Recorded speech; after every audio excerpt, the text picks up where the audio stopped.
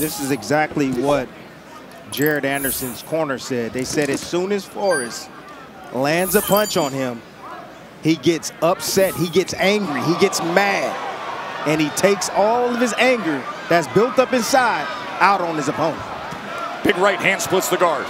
Tried to sweep to the body. Another good flurry, and the referee is going to stop this fight. He's just looking for a good reason because Forrest took a lot of punishment. He's known for taking a lot of punishment, but how much can one guy take? He's standing on his feet, but essentially he probably was knocked out twice in that last round and just stood up.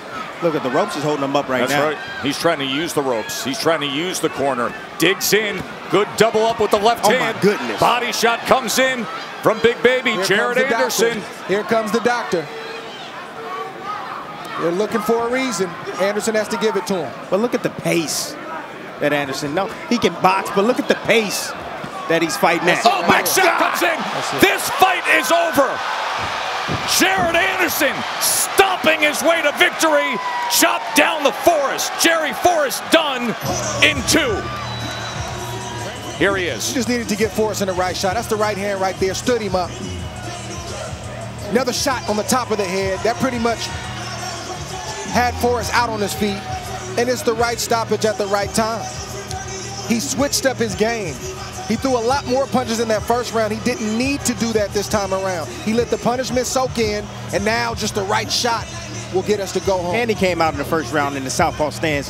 Then he switched orthodox. That shows you how versatile he is. He's versatile. And the amount of punches that he threw, and the punching powers you got to deal with, the reflexes, and just that toughness right there. That's the difference.